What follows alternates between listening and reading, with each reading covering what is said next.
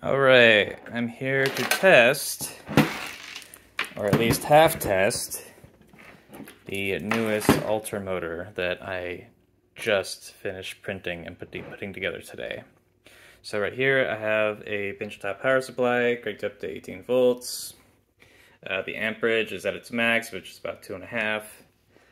It is connected to this brushless speed controller, which is connected to 3 of the 6 leads coming out of this alternator. I found that these 3 are all grouped together, and these 3 are all grouped together after I did some diode chasing and some multimeter continuity testing. This, I believe, is a 6-phase alternator.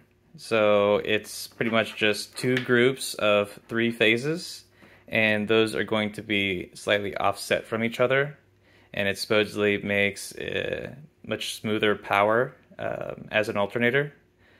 If we are able to control it with a speed controller, we could actually get a very smooth motor.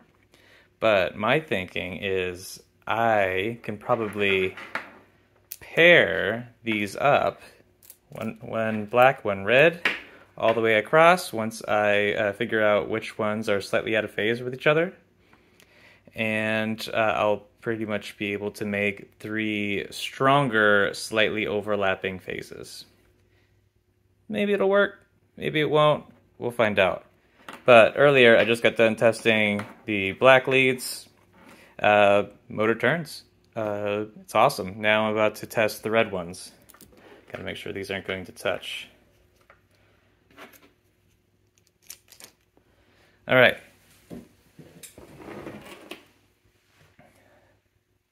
So, potentiometer. See, 18 volts. And...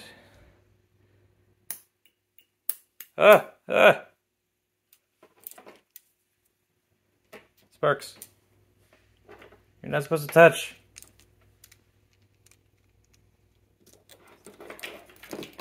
It's the problem with having all these damn phases. Alright. I don't think they're touching. Alright, ready? It's spinning! Wobbly shaft and all, because I can't wait for the middle one to be delivered tomorrow. But yeah. Freshly built altermotor. It's spinning.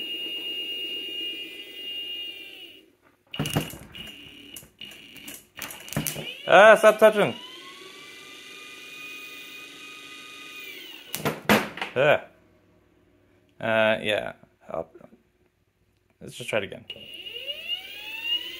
Ew. Awesome.